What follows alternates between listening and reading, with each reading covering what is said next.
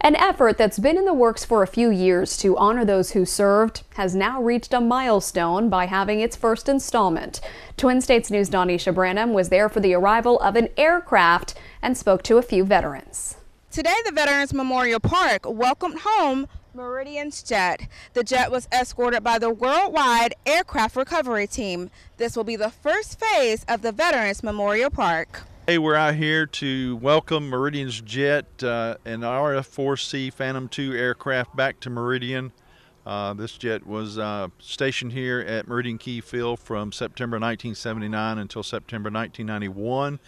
And as part of our Veterans Memorial Park project, we were able to secure this aircraft with the help of the city of Meridian. Veterans Memorial Park has been in the works for the past 4 years, and today was a great milestone for the Memorial Park. And so this is significant here that they're bringing this F4, which has a great history here at Key Field, back to be a monument to all the men and women of not only the Guard here at Key Field, but the military in East Mississippi.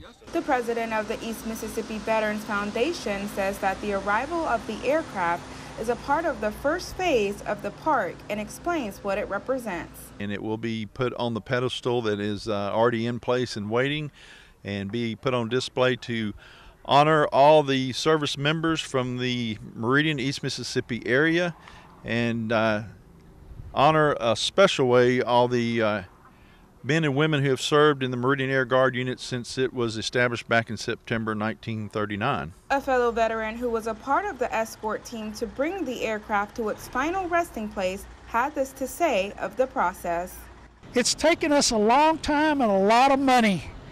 This move alone probably cost us around $70,000, and we had to raise all that money, and thankfully from donations from all across the United States, we were able to finally get the jet here, and this is something that we're really proud of. The plane will take 5 to 7 days to reassemble, followed by a company coming in to restore the aircraft.